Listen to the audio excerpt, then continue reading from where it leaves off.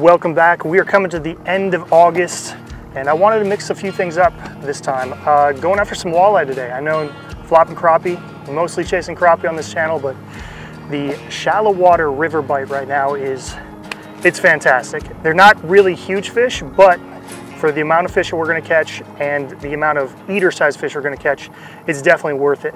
So today I wanted to show you how I'm using my Garmin SideVu to be able to find these super shallow water river walleye. And then I wanna show you the 3 rigs that I'm gonna tie on for this late summer pattern.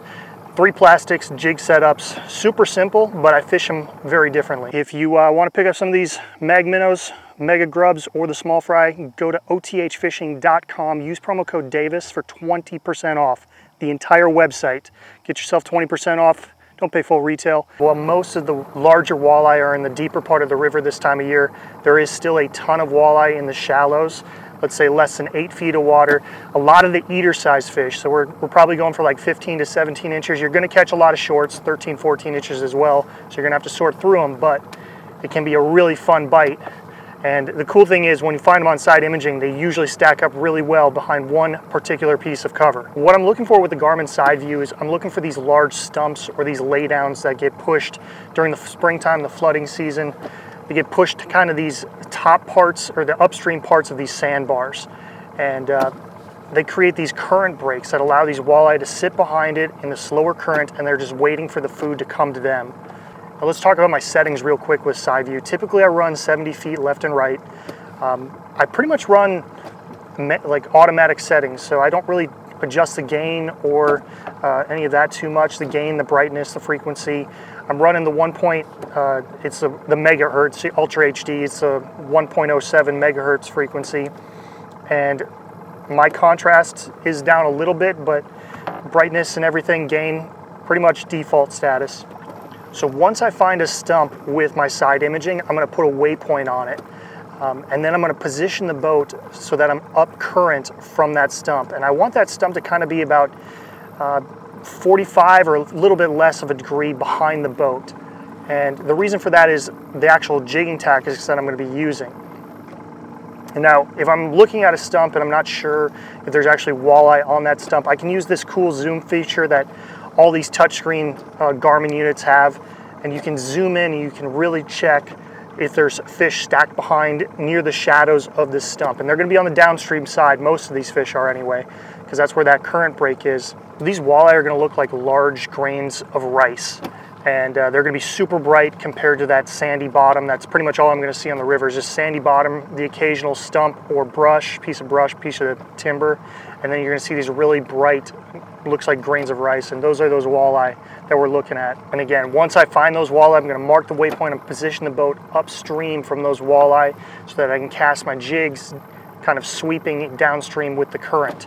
So speaking of jig setups, let's talk about the 3 jig setups that I have tied on. The first one is more of a snap jigging approach. This is a 3/8 ounce jig head with the mag minnow. This is a Crappie Monster mag minnow.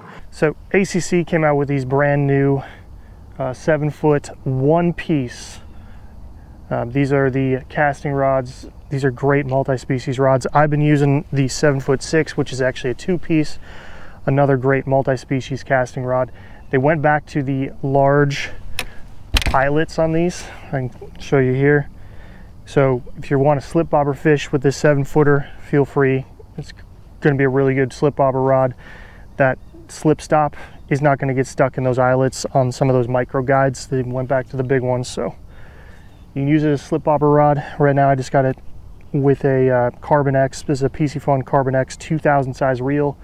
10-pound braid to 8-pound fluorocarbon, and just tying a little jig. This is basically the setup using a combination of these Crappie Monster mag minnows with about this is actually a 3/8 ounce jig head, going to 1/4 ounce, going to 3/16, just trying to find that right flow with the current, you know, trying to get that jig to just barely touch the bottom, and I can just pop it right up and it'll kind of float in the current. That seems to be when I'm getting these strikes.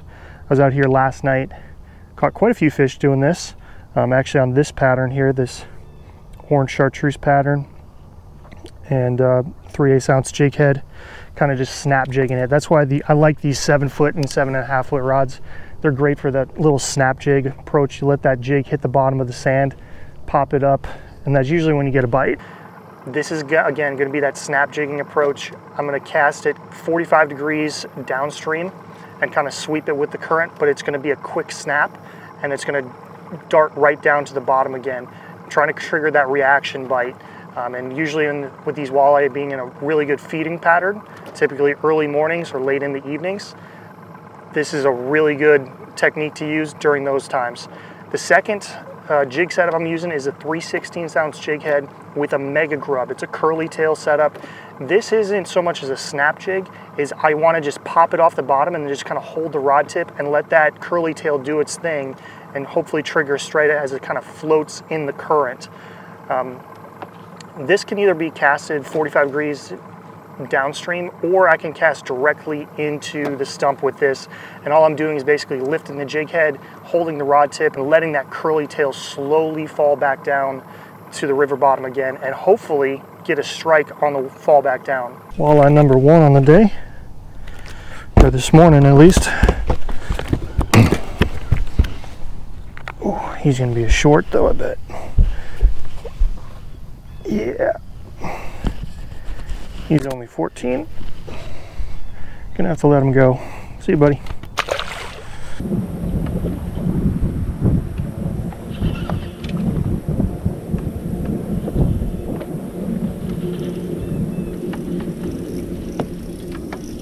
Ooh, that's a... Oh, there's 2 of them. There's 2 of them chasing after it. Go flip. There's our keeper. Found the right color. Switched it up to the crappie monster, curly tail. That's got to be our keeper. There's another bigger one with it. Oh, he's just shy of a keeper. Now the third and final setup I got tied on here is a 1/8 ounce jig head with a crappie monster small fry. Now this is a small minnow pattern. This is great for those finicky times of the day. Maybe you're fishing midday and I really want to cast this directly at the stump or that piece of brush that I'm fishing. I'm gonna let it kind of sit on the bottom. I'm gonna kind of give it a couple quick jigs of the rod and just let it kind of float there in the current for a while. This is also a great setup where I can actually cast it upstream. Typically I use this with live scope. I'm really trying to pinpoint a specific walleye that I'm targeting, and I can even cast this upstream if the current's slow enough. That Garmin live scope and kind of this little 1/8 ounce jigging technique is a great way to put a few fish in the boat during the midday when these walleye can be super finicky. Well, there we go. That is gonna wrap it up on the evening. A lot of shorts today. Only got 1 keeper in the boat, but a lot of fun catching these small walleye on these skinny parts of the river. I'm gonna let this guy go real quick. So those are the 3 tactics that I'm using for these skinny water walleye right now. Use your Garmin SideVu. Great way to pinpoint these little spots on these sandy bottoms. We'll find those stumps. Those fish are just schooled up right behind in the downstream side of those stumps. If you want to pick up some of these mag minnows, mega grubs, or the small fry, go to othfishing.com. Use promo code Davis for 20% off the entire website. Get yourself 20% off. Don't pay full retail. If you got any comments or questions about any of the settings or the tactics that I use, post them in the comment section below, or you can message me on either Facebook or Instagram. I always appreciate hearing from you. Good luck on the water as we get into September, and hopefully you're catching a ton of fish.